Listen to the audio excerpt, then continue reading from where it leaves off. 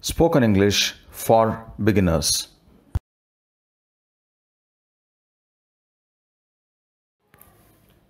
Topic 7.